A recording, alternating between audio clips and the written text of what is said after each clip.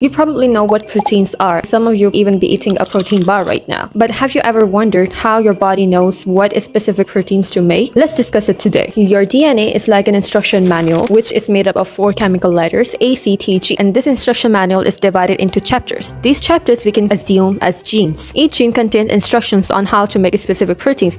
For example, like hormones, enzymes, muscles, etc. Your body has around 20 to 25,000 genes spread across your chromosomes. Now here's the fun part. You don't have only one copy of each gene. You rather have 2. One from your mom and one from your dad. And different versions of the same genes is called alleles. Each of these alleles interact with each other in different ways, resulting in inheritance patterns. Now let's take a famous example of eye color. If you inherit a blue eye color allele from your mom and a brown one from your dad, your actual eye color is gonna be brown because brown is dominant here, and it decides what eye color you get. So this is genetics deciding what you look like when you look in the mirror. What eye color do you have, and did you get it from your mom or from your dad? Let me know in the comments below. So let me go first. I have brown eyes and I got it from both my mom and from my dad because I don't really carry blue eye color allele.